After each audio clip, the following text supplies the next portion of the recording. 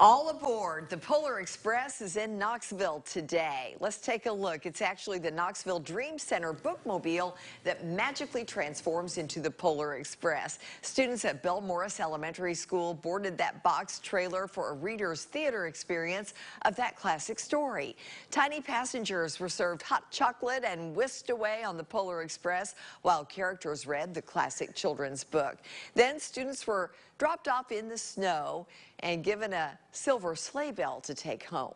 The Polar Express will visit 11 schools this season. That's a total of 1,000 kids. The director of operations says his favorite part is watching the children take it all in.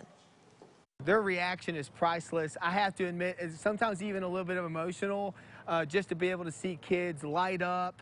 Sometimes they're even coming on, probably get a little tired or cranky, but as they're leaving, they are so excited that they got to hear it and just have that experience of being together. To go online to reserve a visit, times and dates are limited, so you are encouraged to make your request as soon as possible. And we should tell you, preference is given to Title I schools.